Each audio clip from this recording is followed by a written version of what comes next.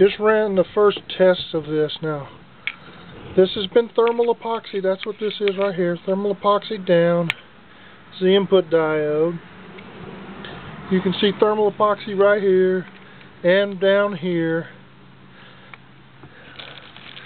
I use thermal epoxy. This is how it comes. Part A, Part B. As you can see, there's a Part A and a Part B, and they have to be equally mixed for it to work. This has now been hooked up. The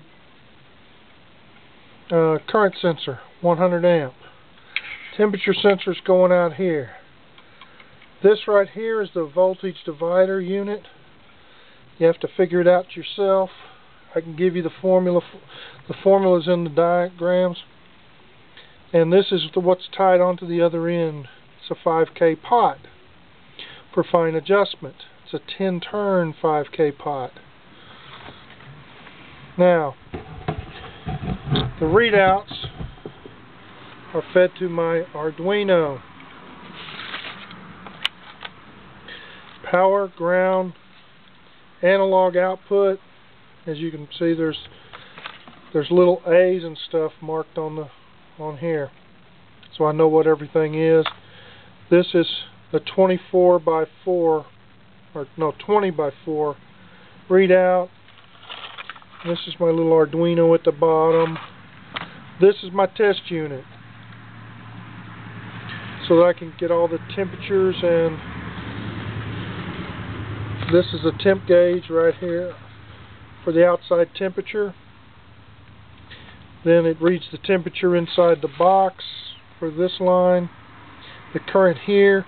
I have more of these current sensors for inputs. These can be used for the in. This is the in. I can use it on, the output. I can use one on the input and check different places on it and everything. And everything's red on the one screen.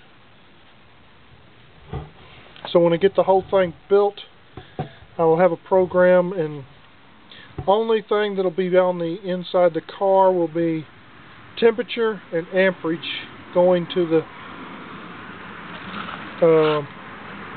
unit.